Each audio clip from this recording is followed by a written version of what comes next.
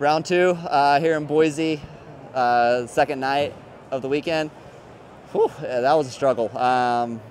Wasn't feeling it, just couldn't find a flow, just not in it. Don't know what to say, just it is what it is. Bike was working great though. I got off to a good start, salvaged what I could, rode the best I could, and just did what I could. The track was super gnarly today, got super hard packed, nasty little bumps, square edge, and I didn't quite execute like I should have, but you know, it's a lot to learn. I know what to go home and work on, so pumped on that, and pumped to get the season started.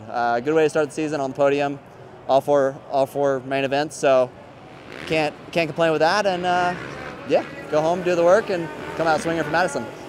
I couldn't find a really good flow. This track, you have to be willing to let your bike move around under you. It's really slippery, like hitting the bumps. Your front end wanted to wash, and it was something that was pretty tough for me to figure it out. But you know, it's something that I can work on and get better at. And yeah, we'll have dirt like this at other rounds, so got to be better.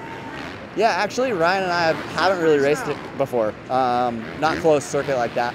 I know Ryan from training with him at Club MX, so I know he's a really good dude. I know he's not going to come in and absolutely kill me. I got a lot of respect for him, and I hope he does for me too. So I was looking forward to the battle. And unfortunately, the red flag came out, so he couldn't quite get into it. But yeah, he's riding really great.